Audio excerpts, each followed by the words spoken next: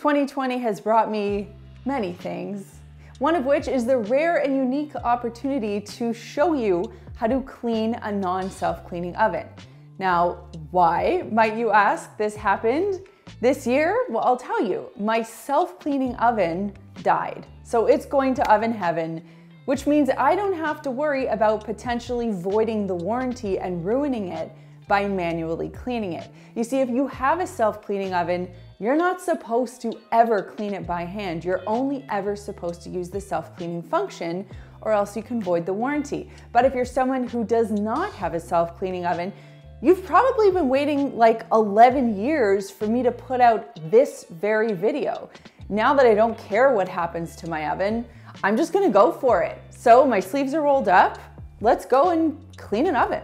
And just a quick reminder, if you haven't done so already, to subscribe to the Clean My Space channel and give this video a thumbs up if you kind of wish that every time you opened your oven, you were presented with a nice, hot, ooey gooey pizza.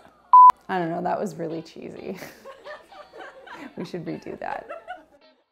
Cleaning your oven really is a choose your own adventure type cleaning task because you can dial it up or dial it down as much as you want. In other words, depending on how much effort you want to put in, you can really go full force or you can kind of squeak by.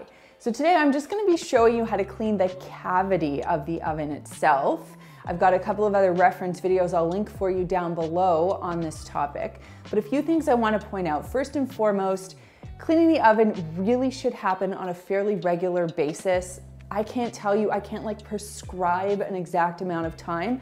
You'll know based on how frequently you cook and how frequently things bubble over. But essentially when you start to see spills and crusty buildup at the bottom of the oven, it'll eventually cook and cook and cook until it becomes carbonized or like blackened.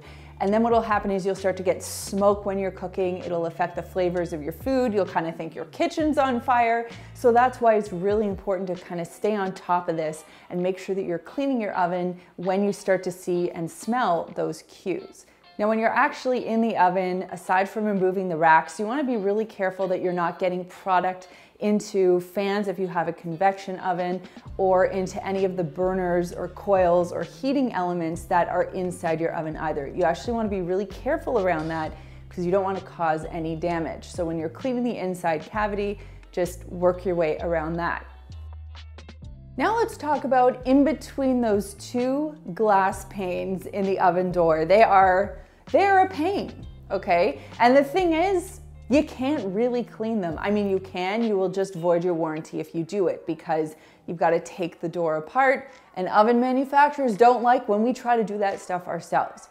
Now you can kind of jimmy rig something where you put paper towel over a fly swatter and stick it up. Fine, if you want to try that, you can. I'm not going to demo that in this video because I don't have time for it, but if you want to try that, you certainly can. Just keep in mind, don't take your oven door apart. You will void the warranty. You'll probably notice here that I have some very simple cleaning products and easy to find household cleaning tools.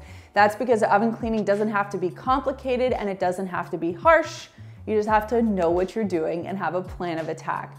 I'm not a firm believer in using heavy-duty oven cleaning chemicals. First of all, I'm not totally comfortable using them, and second of all, I don't want those chemicals in my oven that will then cook food that me and my family will eat. So that's why I like to keep it pretty simple. I'm gonna give you a rundown of the things that I have here so that you can grab them and clean along with me. First and foremost, got some paper towel. I've got microfiber cloth and vinegar. This is for after the fact. We're not using this during the cleaning. I've then got dish soap and baking soda. That's right, I bought it from the bulk food store. That we're gonna be using as our main product for cleaning the oven. I've got a scraper. You can use a windshield scraper, old credit card, or one of these. I'll link it for you down below. Then I've got a Scotch-Brite heavy-duty scrub pad. Love these for this task. And I've also got some steel wool, which I probably won't use, but it's always good to have on hand in case you need to level up a bit. Oh, and I also have some newspaper, which I'll be putting on the floor to catch all the dirt. Today I'm also going to be cleaning the drawer and the area under the drawer, so I will start by removing everything from the drawer. And this is just good general practice because when you're cleaning your oven, you might get some liquid dripping in.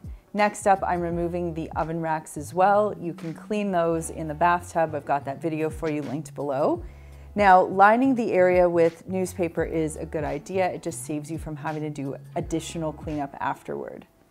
Looking inside the cavity of the oven, if you will, you'll see there's quite a bit of buildup in there, and some of it's loose and some of it is hardened on, which is why I'm using this scraper to do some cursory cleaning. I want to get off as much as I can so that I don't actually have to scrub and clean that mess up. So I'm just using a paper towel to do that, wiping it all out. Now I'm making up a solution, 4 parts baking soda, 1 part dish soap, 1 part water. I'll stir it up, and you want to have a nice thick paste, so you can fiddle around with the consistency. If you want it a little bit thinner, go for it. I'm just applying it by hand here. I'm sure there's a more eloquent way to do it, but I just felt like going crazy town. So here I am.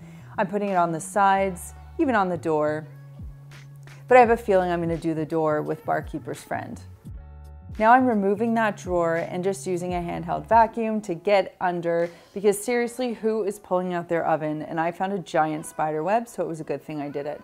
Now I'm using a paper towel to wipe out any of the debris, and then I'm giving it a good spray because obviously I can't put this in the sink. I'm using a soap-filled sponge just to give it a good scrub down. Then I'm going to use a wet microfiber cloth to rinse the interior of this drawer, and I can put it off to the side. Little pro tip here is to put a towel down so that your knees don't get sore. Now in that bowl, I've just got some water. I've waited 30 minutes, by the way, to do this. That product has sat for 30 minutes, and I'm just starting to scrub. Now you guys will notice I'm using my left hand only. My right shoulder, for those of you who don't know, I dislocated it a while ago, so I actually can't clean with that arm, and it is my dominant arm, so my cleaning chops are a little bit suffering right now, but bear with me. So I'm doing a mix of the scraper and the heavy duty scrub pad, making sure to get the sides, the back, and of course the bottom as well. I'm gonna give this window a good cleaning, but again, I'm just gonna use Barkeeper's Friend because it needs that extra oomph. It took me between 5 and 10 minutes to scrub inside that oven. And again, I was using my non-dominant hand, so I didn't get the best results. But that's essentially the technique that you're going to use. And now I'm just using water and microfiber cloths to quote unquote rinse the inside of the oven because baking soda leaves a residue behind. I'm gonna finish it up with a vinegar rinse here. So I'm just taking another microfiber cloth and giving everything a final wipe down with some vinegar. That just helps to cut any residual grease and polish things up in there. Now I'm splashing water onto the interior oven window, and I'm sprinkling Barkeeper's Friend on there. It's a super powerful product, but you can only use it on the glass in here. I'm using that heavy duty scrub pad to get all of that buildup off. It really does take a little bit of effort, well, actually a lot of elbow grease, but it does come off, and this window ended up coming out beautifully clean. So here I'm using a microfiber cloth dipped in water to quote unquote rinse it off. You might want to do it once or twice. And you can see that glass is clean. I mean, the interior panels are another story, but the glass itself is very clean. If you're so inclined, you can watch the very old but still applicable video we did years ago about how to clean your self-cleaning oven. I'll link that for you down below, as well as the video teaching you how to clean your oven racks in your bathtub. Also got that linked for you down below.